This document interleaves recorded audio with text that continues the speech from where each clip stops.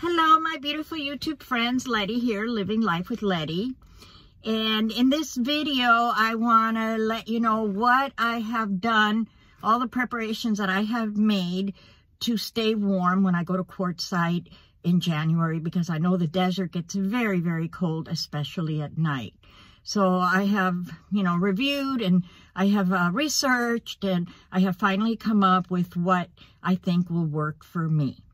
But before I get started, I want to let you know something that's happened to me that, for me, it's very exciting because it's my very first time. I had a company that reached out to me a couple of weeks ago and sent me an email wanting to know if I wanted to do a video on their dash mount, and in return, they would give me a free dash mount. I really didn't need one because I already have one. But I didn't want to say no because it's my very first time that anyone has ever asked me to do something like that. And I just got so excited. I figured, sure, why not? So I kind of forgot about it. And then this morning I got it in the mail. And I haven't opened it yet, but I'm going to open it and see if it's a better one than the one that I have. And then I can do a little review on it. I have to read the directions and everything because it says that it has a wireless charger. I don't understand how that works, but I will read the reviews and find out how it works. So what I have decided to do to stay warm in the desert in January at night is several things. One of the things is I found these at Walmart, this shirt. And it is supposed to be like all-weather shirt. And it really keeps you warm. It was 40 degrees this morning here where I live, and it was very windy. And all I had was this on. I didn't even have a coat on. And my body here, especially the trunk, was warm. So I think that it's a wonderful thing. I'll probably sleep in it as well. And the other thing that I have done after much research and contemplation is my heater. And I was going to get a little buddy heater, and then, I've heard not too good reviews on it. They don't last, they break, they clog up, whatever. And so then I looked into the clay pot and the candle ones that are made. And I'm kind of afraid of candles, so I really didn't want to go that route. And then the other thing that I researched was the oil one instead of the candles. And then there's one that looks very safe, the candle one. It's like a lantern with candles, and it heats up, but you have to buy the candles from them, and they're really pricey. So that wasn't going to work for me either. So I'm going to do what Bob Wells says in a couple of his videos. He uses his either butane or propane stove, and I have a little one-burner butane stove.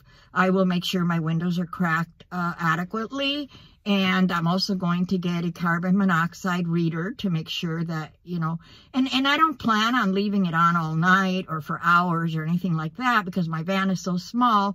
I just want to be able to get the chill out of it at night before I go to bed, and especially in the morning when I wake up so I can get dressed, because when it is cold, it's, you don't want to get from under the covers. So those are the only two times that I plan on using it, and I think it's going to work. And then also I bought a hot water bottle. It came with a cute sweater, and then I can heat my water on my stove, which, I can warm up the van as I'm doing that. And then I'll have the hot water bottle with me. And my friend Tammy gave me a down comforter. And so, down is pretty warm. And then underneath it, I'm going to have my 12-volt electric blanket. And then on top of it, I'm going to have a blanket plus my bedspread. So I think that I'm going to have enough blankets. I'm bringing a couple of extra. My van up above has room, so I'm going to stick a couple of extra blankets up there just in case. And then, I'm getting warm socks, and I also have a knit hat. And I bought a coat at Walmart for $25, but it's really warm and it's very light. It's not heavy.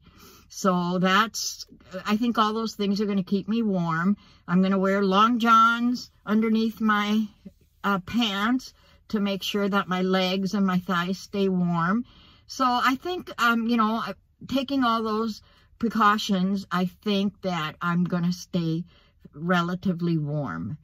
I just don't want to deal with a lot of, a lot of heaters because they scare me. And I think the little stove on top of my table, where I can just turn it on and off and just get the coldness out, I think that's going to be the best bet. And also, I'm going to my friend Story's house right after Christmas, and she's going to insulate the 2 back windows and the side windows on the doors that slide open, because those windows get so cold.